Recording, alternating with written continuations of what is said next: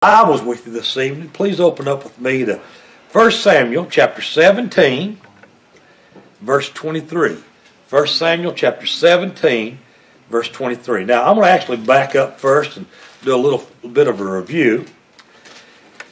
All right, so let me just back up and do this. Saul has been rejected as king. We saw that way back in chapter 13, about three studies ago. His dynasty has been rejected. Then he was personally rejected back in chapter 15. So not only is his son's not going to sit on the throne, his time has been shortened to sit on the throne. And so at chapter 15, verse 22, Samuel said, "Hath the Lord great delight in burnt offerings and sacrifices?" Because Samuel was disobedient to God. And as in obeying the voice of the Lord, behold, to obey is better than sacrifice. That's always true. That's still true today. And to hearken than the fat of rams. For rebellion is as the sin of witchcraft, and stubbornness is as iniquity and idolatry. Because thou hast rejected the word of the Lord, he hath also rejected thee from being king. Then last week, we saw God waking Samuel up, saying, "Hey, quit mourning." We started in chapter 16, verse 1. "And go out and anoint another king. And that king is going to come from the sons of Jesse." Now, Jesse's an old man. He's an old man. And his children, some of them are old. He has 8 sons and 2 daughters. Now, David does not seem to get along with any of his brothers very well. But his sister's sons, he actually makes military leaders in his kingdom when he becomes king. And I've always kind of thought that maybe, if you've got 7 older brothers, you're going to get picked on a lot. That's just how it is, guys. And, of course, the older ones probably didn't pick on him as much because they were grown, basically, when he comes along. But still, they don't respect him a lot. So Samuel finally goes, and he's got his oil and the horn to anoint the new king of Israel. And he sees Eliab, the first son of Jesse. He says, "Surely this is the Lord's anointed." Look at him. He looks like a king. Dark hair, dark eyes. Not as tall as Saul, of course. Who was? Saul was like 6'8". He was head and shoulders taller than the rest of the Jewish men. But God says, no, this is not the one. Don't look on the outside appearance. And this is a good lesson for you and me. Look on the inside. See who people really are, not just judge them for how their outside looks. So he brings the next son and the next son. You know the whole story, right? And finally he gets to where he says, "Is this all of your children?" in verse 11. "Oh, there remains the youngest one. He keepeth the sheep." Now, how big a slight is that? Your dad you're going to have maybe a one time in your life meeting with Samuel, and he's invited your family to come with the elders of the city, and said, "Make sure all of your sons come," and you don't even care to bathe your youngest son and make him come, because remember, they all had to bathe, get ceremonial clean to go meet with Samuel. And they leave him out taking care of the sheep. But he said, "I've got him." Verse 12. "And he sinned and brought him in." Now he was ruddy, and with all means he was kind of reddish looking, lighter hair, beautiful countenance. Means actually the Hebrew is, if you have a different translation, his eyes were very light and goodly to look to. And the Lord said, "Arise, anoint him, for this is he." And for the first time we've just met the man that's going to be mentioned in the Bible more than Abraham, Isaac, and Jacob together. More than Moses was mentioned over 800 times. David mentioned over 1,000 times in the Bible. We met, and by the way, he's the only David. You'd think that would become a popular name, like Jesus' name, was Joshua. A lot of Joshua's running around. A lot of Jacob's running around, but never another David we read about in the Bible. But this David here.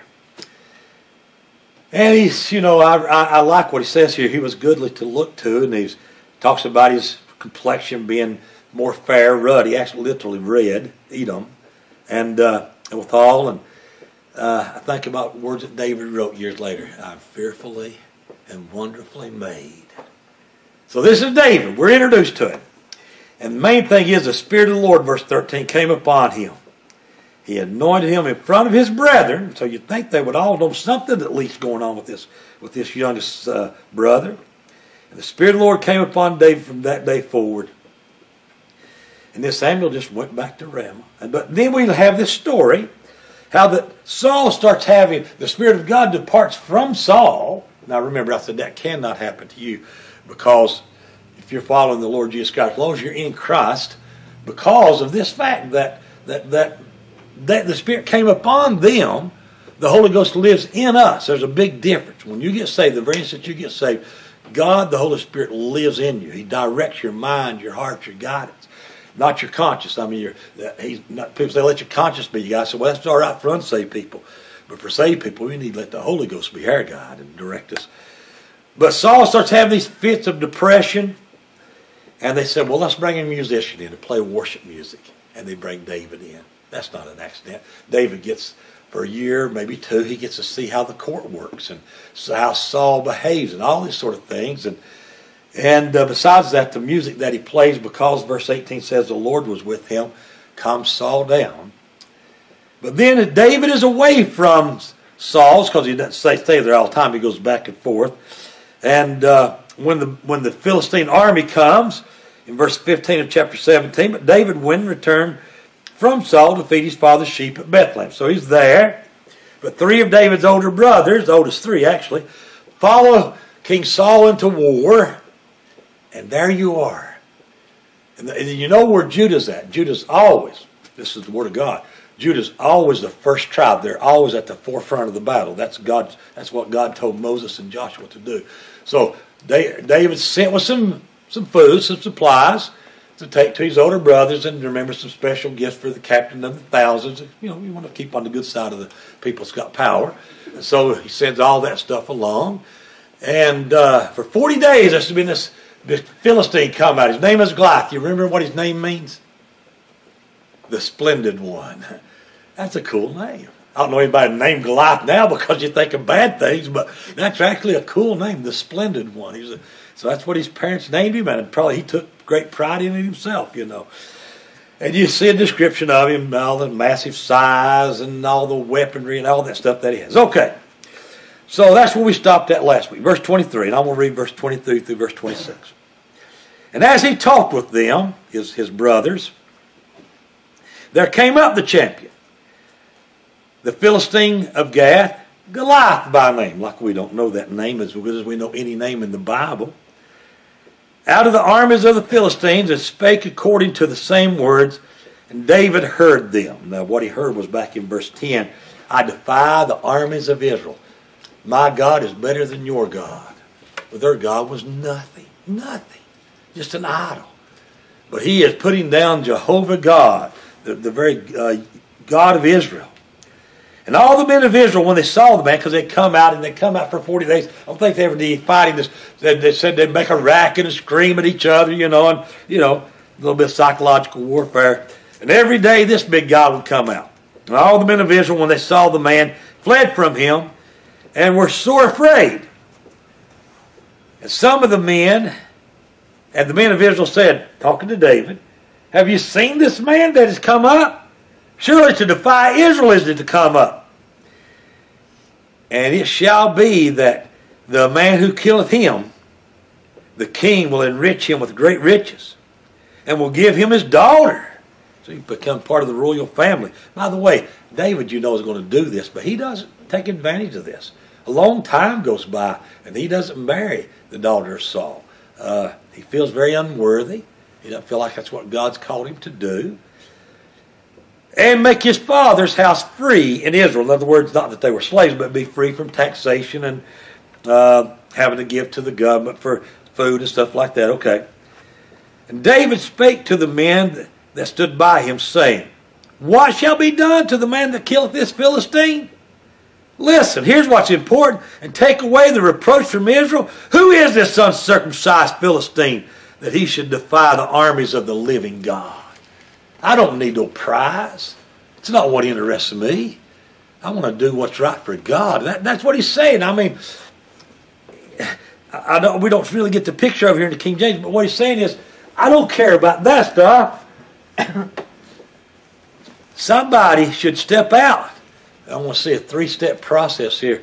Step one is somebody should do something. David don't say it's him or anything, but David's saying surely anybody in Israel could go kill this Philistine. You see, David sounds just like Jonathan, Saul's son, did a few chapters ago. When Jonathan said to his armor bearer, let's go kill these uncircumcised Philistines. They're not part of the covenant of God's family. They're not one of us. Our God is God, the God that delivered us from Egypt. Our God's the God that fed our families through the wilderness with man. Our God's the God that sent judge after judge. And I'm telling you what, Jonathan believes all that stuff. Jonathan's a great man of God. Now, he's not young now. David must be about 18, so Jonathan would be early 40s, mid-40s, something like that. But he's still a young man, though. And but he sounds like Jonathan, doesn't he? I mean, somebody should do something. Well, let me read another verse down here in verse 29. We'll get to it in a minute, but I look because it's the title I'm taking for tonight's lesson. And David said, what have I now done, when his brother jumps onto him? Is there not a cause? Is there not a cause? Something should be done. Surely the God of Israel should not be defied like this. Surely somebody should step up. Is there not a cause? Somebody needs to do something. This is God's glory. This is a glory question. David's not concerned about the prizes. He's concerned about God receiving glory. Verse 27. And the people answered after him this matter, saying, shall it be done unto the man that killeth him? Trying to go back. No, get your attention off us being cowards. It's a good thing. If anybody really was, they've been running their mouth for 40 days. There's an old saying, when all is said and done, you've worked around the mines very much, you know this is true. There'll be more said than done before it's all done. All right, so it's all said and done. Well, so he says, after this shall the manner so it shall be done to him that killeth him. And Eliab, I didn't tell you what his name meant last week, the eldest son, the eldest brother. His name means Father is God. God is my Father. That is a cool name too. Jesse's a man of God. Jesse's grandparents, remember, were Ruth and Boaz.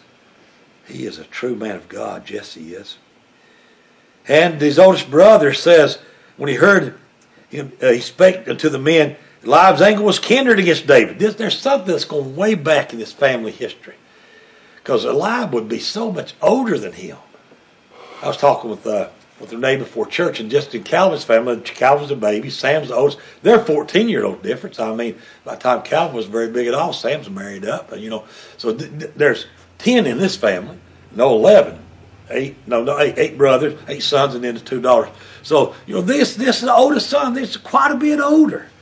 And I think about my dad and his nephews and nieces. Because you got to remember, Dad had 21 brothers and sisters. There were 22 of them. And so many of them were grown by the time he comes along and had children. So he had nieces and nephews older than him.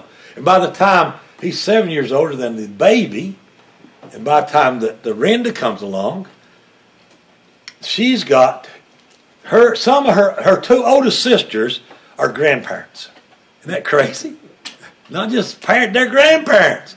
But I mean, so this guy, this seemed weird for somebody this age to be picking on a little brother, and maybe he was a little bit of a stinker. I mean, he'd kind of been shoved to the side a whole lot, and he didn't look like the rest of the family, you know. So, and Eliab, his oldest brother, heard he spake unto the men, and Eliab, his anger was kindled against David, said, why comest thou down hither?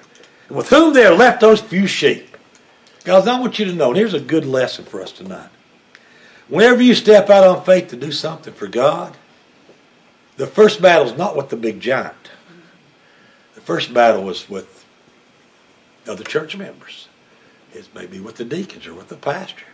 It may be with your own family members. I mean, look what Jesus' own, the city of Nazareth rejects Jesus. His own brothers and sisters don't even know what to make of him. They think that he has a demon, remember? He's lost his mind. Or Moses, when he kills the first Egyptian.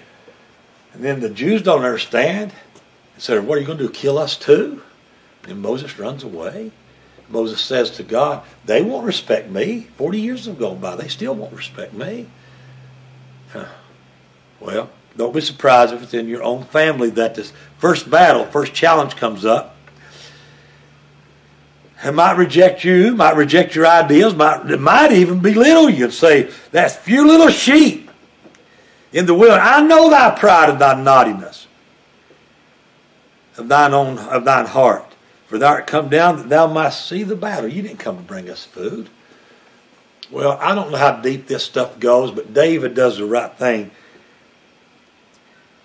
David said, what have I now done? Is there not a cause? And he turned away from him. Sometimes, guys, that's the only thing you can do. If God's called you to do something and no one wants to receive that, I mean, God, you know. Now, first, let me tell you something. If you've got some Bible teaching nobody else don't know, don't teach it because it's wrong. I guarantee you it's wrong, because if 2,000 years of church history, you're the first one ever to figure out that Satan is a serpent in the cloud. Now, in fact, the guy taught me this one day at the post office. He went on and on. Don't you know the clouds have dust in them, and Satan licks the dust of the ground, and he's, all right, buddy, just let me get my mail. I want to go. So if you come up with some weird doctrine, it's probably because you just need to keep it, because it's weird. It ain't right at all, okay? Because you ain't smarter than anybody else that's ever lived, But if God calls you to start a youth group, or God calls you to do a new Sunday school class, and they can say, I don't know, just do. Follow what God's leading you to do. And I really believe in the long run that God will bless that. In fact, shouldn't say, God will bless that if that's what he's called you to do. So, first battle may be with those that love you the most, or that's closest to you. So David turned. He did not engage. To his credit, he did not engage. And David turned from him toward another and spake after the same manner. Shouldn't somebody do something? The people after the same manner, and the people answering him again after the former manner. Well, calm down, David. Somebody will do something. There's a big prize. And when the words were heard which David spake, they rehearsed them before Saul, and he sent for him. All right. So, the first challenge is here. Now he's going to face the second challenge. Let me read all the way through verse 37. David said to Saul, let no man's heart fail because of him. Step number 2. Thy servant will go out. Step number 1, somebody ought to do something. Let me just warn you right now, when you think somebody ought to do something about a lack in this community, usually that's because God's calling you to be that somebody. Not always. Maybe he's called you to be the helper to somebody that he's called. I don't know. But step number 2, more than somebody should do something, I'll do something. And fight the Philistine. And Saul said to David, thou art not able to go against this Philistine to fight with him, for thou art a youth, and he's a man of war from his youth. So David's not old enough to be in the army, which means he's less than 20. Now, not that everybody had to serve at this point, but because his other brothers, between the oldest 3 and down to David, evidently one has died, because it only mentions 7 of the brothers, including David later. But he's probably, if he was anointed, as all the rabbis say, when he was 15, he's probably about 18 now. So he's a teenager. Something, God does a lot of great things with teenagers, doesn't he? Mary brings the Savior into the world, probably 15. I know some of the commentaries I read say 14 years old, but probably, let's say she's old, 16 years old. She brings the Savior into the world. John and James, they call the less, were both teenagers, and yet they were apostles that God sent out. Jesus sent out to heal the sick and cast out demons. And that's something. So don't let people tell you can't do something. This is the second challenge. The challenge from the experts. So he went from insults from his brother to an evaluation. Here's an evaluation. You're not able. Yeah, somebody should do something, David, but it ain't you. Each step of the way, here's another lesson. With another step comes another lesson. Each step of the way, do something. Expand on your current vision. You might be met with the analysis of paralysis. People just analyze it to death. Well, let's take time to look at this for over a 5-year study. Then we'll decide whether we're going to move the table up front or something. I mean, churches do crazy things. Let's do a study, And sometimes, I call it the paralysis of analysis. You get analyzed to death.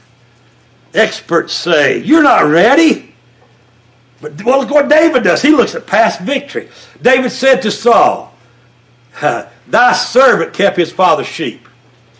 And there came a line. I wish, if you got a different translation here, I know Brother David carries the CSB and a couple others. I mean, if you got a different translation, it might get this a little better than the King James does. There's nothing wrong with the King James, but the other translation are more accurate and make it more exciting. Here's what it basically says.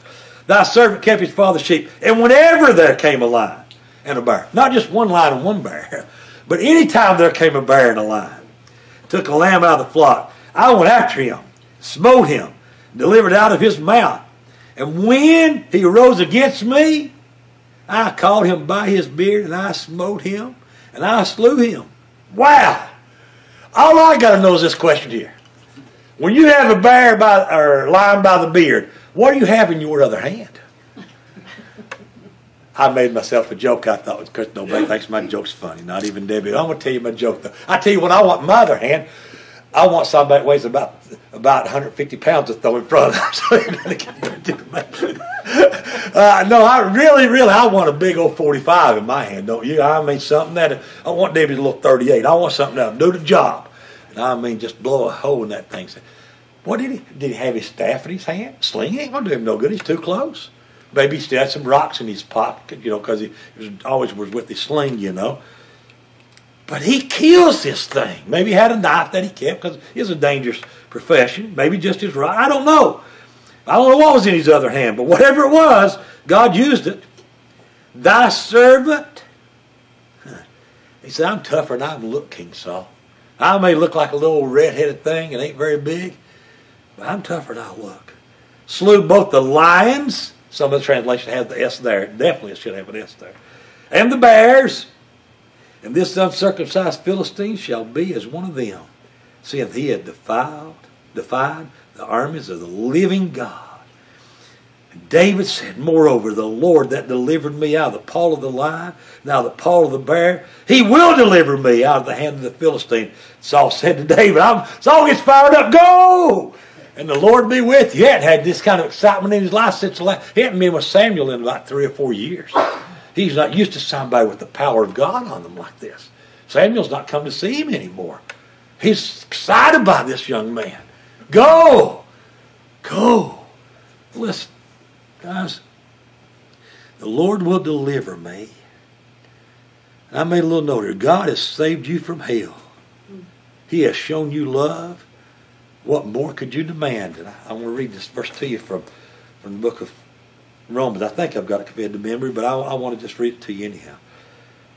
But God commended his love, his own love. Let me read it right. But God commended his own love toward us, and that while we were yet sinners, Christ died for us. What more could he do for us? Much more then, being now justified by his blood. That's all real. That's not just something churches say. Jesus shed his blood and died on the cross to wash our sins away. We shall be saved from wrath through Jesus. Wow. So, I mean, you say, well, I've never killed a lion or a bear. No, maybe not. But you've been saved from hell by the blood of Jesus Christ. What more could he do for us? Plus, he daily cares for you. Then personal victories. Count your own blessings. Take courage in the fact that he's never failed you. So why would he start today? He hasn't failed you to this day. You say, well, I haven't always got what I wanted. No, that's not what I said. But we always got what God wanted for us if we're walking in his way. Not what we wanted, though. So, he said, I'll supply all your needs according to his riches in glory. All right, verse 38 through verse 34. We're getting there. We're getting there. And Saul armed David with his armor. And he put a helmet of brass upon his head. Also, he armed him with a coat of mail. David girded his sword upon his armor. And he essayed to go. He started walking around. For he had not proved it. Trying it out. David said to Saul, I cannot go with these, for I have not proved them. And David put them off. And David took his staff in his hand and chose 5 smooth stones out of the brook and put them in his shepherd's bag, which had even in a scrip, and his sling was in his hand, and he drew near to the Philistine. Step 3, after you say somebody needs to do something. Second, I'll do something. Step 3, go do it. Just go do it. He stepped out and trusted God. All right, we'll talk about this again, but here's the first thing that jumps out at me. He doesn't even have any ammo till he gets to the middle of the battlefield. Remember, the armies are on both sides, and then the valley runs between. He doesn't even have anything to fight with except his staff. Then when he gets down to the brook, which I've actually seen pictures, I've never been there, the Valley of Elah, it's almost 3/4 of a mile wide. It's a good place for armies to meet. It's not like the Valley of Jehoshaphat, but it's still a big valley. And so he's walking over 1/4 of a mile with nothing to fight with other than his stick. And he gets to the stream, and he finds him 5 smooth stones. Now, I figured he's pretty good with that sling. I mean, he's been out there for hours, Tony, with him or maybe other shepherd boys. I'd say that they'd we just do this for hours. Me and my cousins, we'd go down to the river and see if we could hit a bottle on the other side of the river, break it up. We'd throw for hours and hours. We just had the best time throwing rocks, And when we got BB guns, man, our arms weren't near sore. We just got to where, that's the coolest thing in the world, to shoot somebody in the head, and that happens too, So, but it's not real guns. It's just BB guns, So I'm sure David was good. I bet he practiced. Lord, I could knock that apple out of that tree or whatever, what I mean? So he knew what kind of stones to choose. And he chose him 5 good old stones, probably about big around as your fist or something. Nice smooth stones that would fly good. Somebody said, why did he choose 5? Well, I don't know. I do know that Goliath had 4 brothers, and all the preachers I'd always heard preach that he'd get 5 in case some other 4 came out on him. I don't know. But he did take 5. He only uses 1, but he does take 5 with him. So the third step, not only should someone do something, I'll do something. Finally, David did step out in faith. David went. And then the third challenge is here too. After the challenge of your family saying you're not good enough, after the challenge of the experts saying, hey, we got to analyze this more and more, there's a third challenge. You've got to use my proven methods. Get my armor on, David. Put my armor on. That'll be the best thing to do. Put my armor. Try my methods. And I never forget something. I think it may have been Oswald Chambers said this over 100 years ago. Men may change and methods change, but the message never change. The message changes, men live and die. But the message stays the same. Methods change and men change, but the message stays the same. So you've got to use my proven methods. Okay, go on, David. He's all fired up. Go on. You remember what Saul said to him? Go, and the Lord go with you. But put on my armor, though. If you're going to go, at least look good when you go. But you know what? Some of the greatest revivals in the world happened when nobody was expecting a revival. People were praying for it, but then all of a sudden the Holy Ghost poured out. That's what I'm praying for our nation. That's what I'm praying for McDowell County. God, send us a true Holy Ghost revival. Third lesson. Let God use you and trust God as your only Savior, all you need. His way doesn't have to be the way that someone else used, their technology or their techniques. Just follow what God has you to do. Verse 41 through verse 47. David came and drew near, the Philistine came and drew near to David, and the man that bare a shield went before him. Now there's 2 of them and just one of David, and one of them's over 9 feet, 9 inches tall. But another man comes just carrying his shield for him. And when the Philistine looked about, he thought this was a joke, and saw David. He disdained him, for he was but a youth and ruddy. He didn't look like the princes of Israel. He didn't have dark raven hair and dark eyes, and fair countenance. The Philistine said unto David, am I a dog that you come to me with staffs? And the Philistine cursed David by his gods, and there's his mistake. Cursed him by his gods, by Dagon and other gods of the Philistines. And the Philistine said to David, come to me, and I'll give thy flesh to the fowls of the air, to the beasts of the field. What a voice this man must have. Can you imagine this deep voice screaming out? I'll feed you to the fowls of the air. Probably echoing across the valley. I wonder what everybody else was thinking. When everybody heard this booming voice, I'll feed you, they must have thought, what's Saul doing? He sent a kid out there? He's just going to make a joke out of things. Then said David to the Philistine, thou comest to me with a sword and with a spear and with a shield, but I come to thee in the name of the Lord of hosts, and the God of the armies of Israel, whom thou hast defiled. I come to you with the name. And I thought, how many times, deacons, have we went out with nothing but the name of Jesus? What do you got? I got the name of Jesus. That's the most powerful name. Demons tremble at the name of Jesus. The world is changed by Jesus. So we've got a name. He knew the name of only the Lord of hosts, Yahweh, Jehovah, the God of the armies of Israel, whom thou hast defiled. This day will the Lord deliver thee into my hand, and I will smite thee. You know, if you're going to play a game of words and threatening and smack talk, don't forget that David's pretty good with words, isn't he? I mean, after all, look how many songs he's already written as a young man, and how many songs he will later. I mean, this guy is outside his. He may be bigger and stronger, but he's not going to be better with words than David, not the sweet psalmist of Israel. David says, come on, I'll smite thee, and take thy head from thee, and give thy carcass to the host of the give the carcasses of the host of the Philistines this day to the fowls of the air. I'm not only going to kill you, I'm going to kill all of you. To the wild beasts of the earth. Why? That all the earth, all the Gentiles may know that there is a God in Israel. Not only that, all this assembly, all of Israel, shall know that the Lord saves not with a sword and spear, for the battle is the Lord's, and he will give you into our hands. Not just David.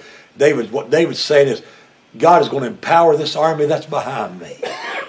I'm just a tip of the spear, so to speak. So David steps out. It may be hard to underestimate how good David was with words, but here you see some of them. He says 6 times, the Lord, the God, the Lord God, the Lord God, Lord God. Verse 45 through verse 47, the Lord God. The victory will be the Lord's. And I just went through it. I didn't even look close. I just flipped through some of the Psalms and said, how many of these Psalms are about victories? And I just, every page. Page 2, Psalm 2, yeah. Psalm 8, yeah. Psalm 9, yeah. Psalm 18, Psalm 24, Psalm 7, Psalm 100, Psalm 101, Psalm 107, Psalm 149. I mean, you just open them up and Brother Arnold says it's his favorite book of the Bible. Brother David reads the Psalms every day. Guys, it's a powerful thing to let your heart be. I love this. Speaking to yourselves in psalms and hymns and spiritual songs. That's how you fill with the Holy Ghost. Be not drunk with wine wherein is excess, but be ye filled with the Spirit. Speaking to yourselves in psalms and hymns and spiritual songs. Praise music, worship music, singing to God. So he steps out and he does it. Here we go. And it came to pass when the Philistine arose, came and drew nigh to meet David. Are you ready for this? I remember the first time I heard this story. The first time I remember hearing it anyhow. In Sunday school class. Man alive, I couldn't believe this when the Sunday school teacher said, David ran toward the army to meet the Philistine. It's one thing to have the rocks in your pocket and a stick in your hand. But David takes off running to meet that rascal. I mean, he's running at him. I don't care what you say. That's pretty cool. And David put his hand in his bag and took thence a stone. Didn't know which one. Just reached in and grabbed it and slang it. I love how the King James translate that word. You know what the word is in Hebrew? Slang it. No, that's not. It just means slung or to toss. Okay, it's just but I like the King James. King James is the only one to translate. He slang it. He had got a hold of it. He gave it all he had. I heard one preacher said he could have thrown it behind his back. It wouldn't have been there. He was going to get there, you know. And that rock was guided by God. Now, I'm not saying David wasn't good with it. We know the Benjamites have said that there were over 700 of them that could kill a man within a hair's breadth, okay? I mean, you know, that's a small amount. Think about a little rabbit, a little hair's breadth.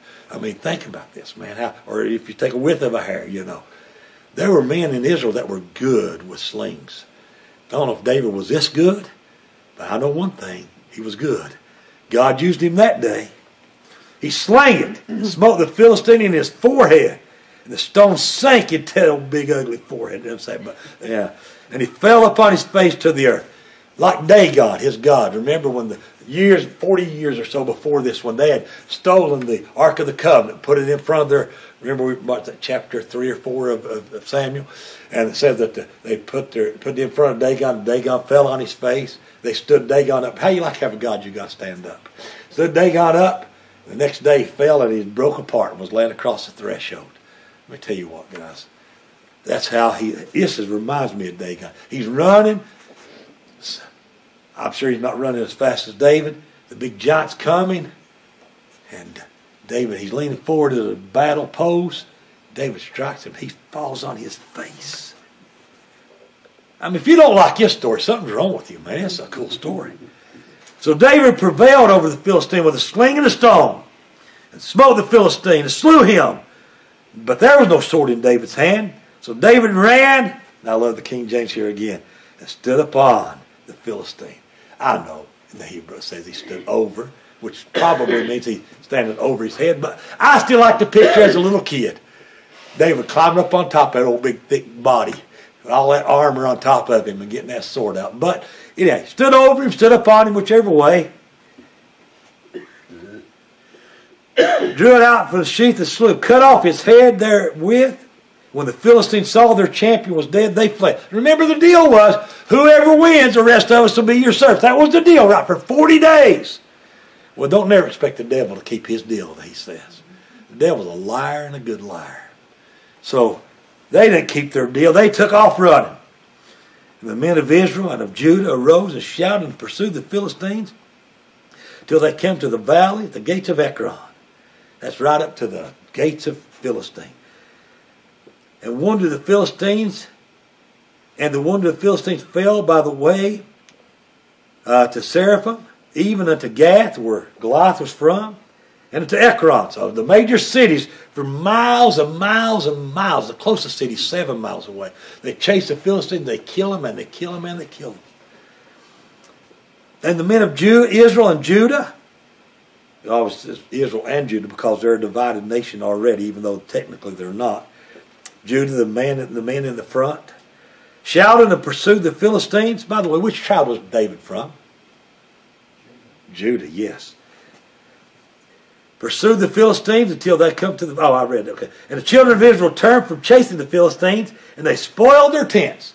They went in, they took their food, their weapons, whatever they left behind. They spoiled their tents. Remember, it said only a few years before this, 3 or 4 years before this, that they didn't, no, it's been several years, about maybe 8 or 10. They didn't have, only people that even had swords, remember, was Jonathan and men were actually with him and Saul, so a very small number. So they take all of this, and David took the head of the Philistine and brought it to Jerusalem. Remember, he's from Bethlehem, so this is just now they're just one big town, but at this time they may have been about 2 miles apart. And years later, he'll make that his capital city. He brings it to Jerusalem, but he put the armor in his tent. That's right. You might not like this, ladies, but he's carrying that old big jug head around with him. Blood pouring out of it till it's nothing but a white face and eyes sunk back. There he is, carrying that head around. He takes it up to Jerusalem so the Jebusites that still have control of most of Jerusalem could see that there's a God in Israel. Hallelujah. It'll be there, and David will make it his capital later.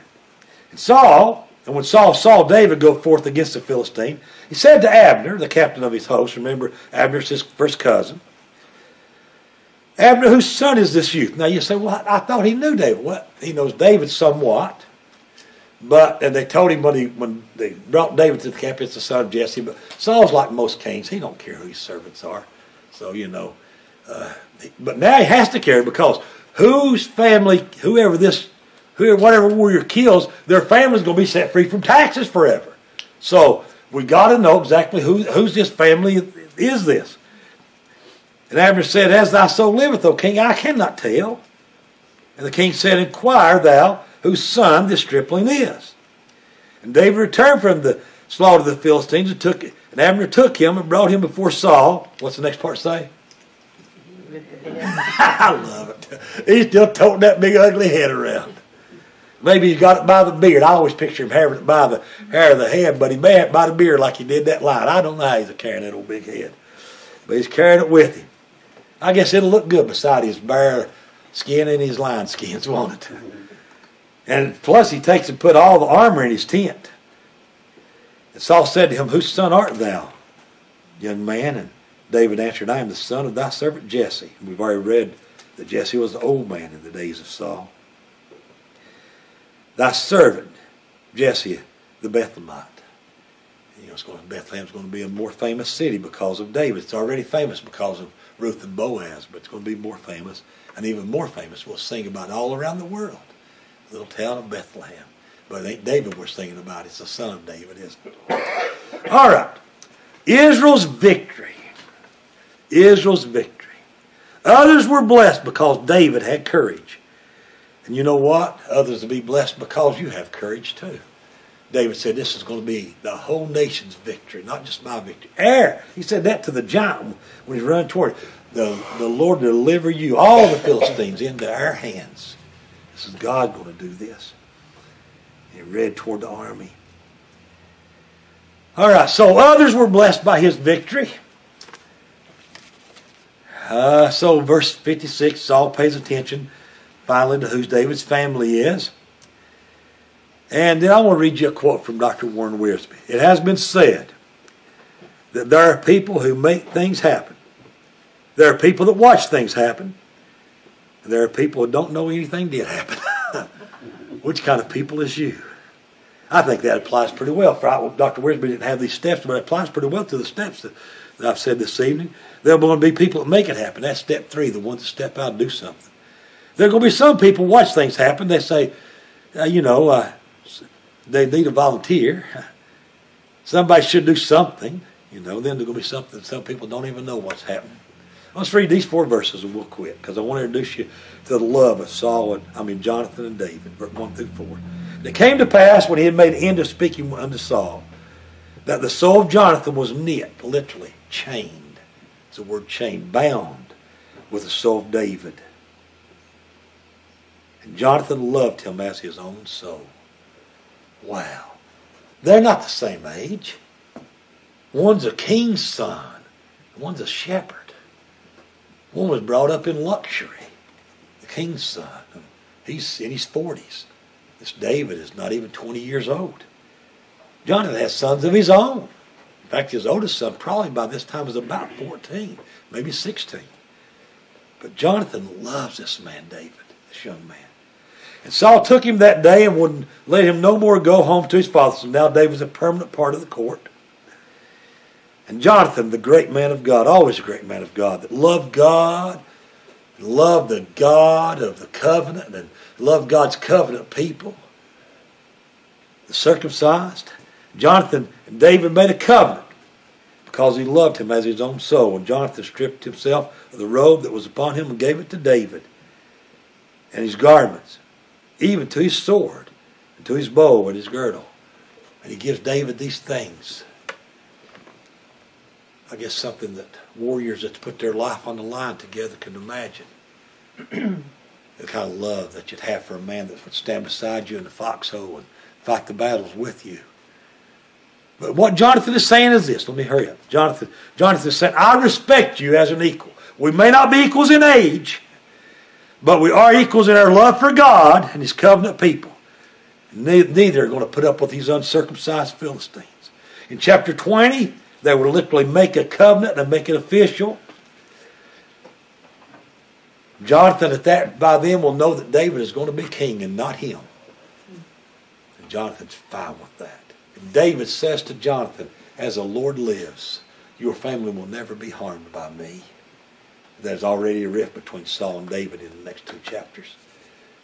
And he says to Jonathan, you will be the leader of all the armies, and you'll be the leader behind me. He loved Jonathan as much as Jonathan loved him.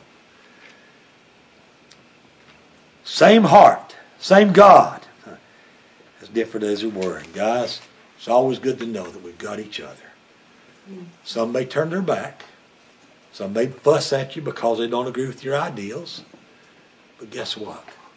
In the end, we've got to have each other. Because the world hates us. The world hates us. And we certainly do need each other.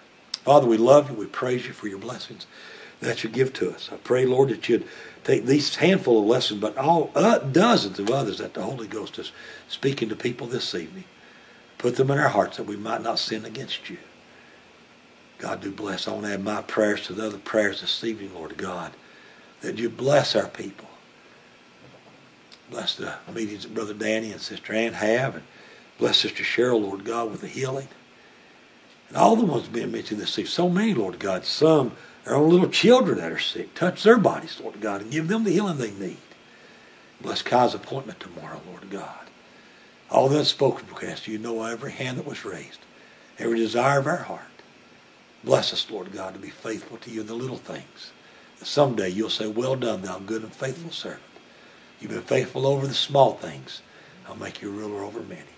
Help us to be more like you every day, and less like ourselves. In Jesus' name, amen.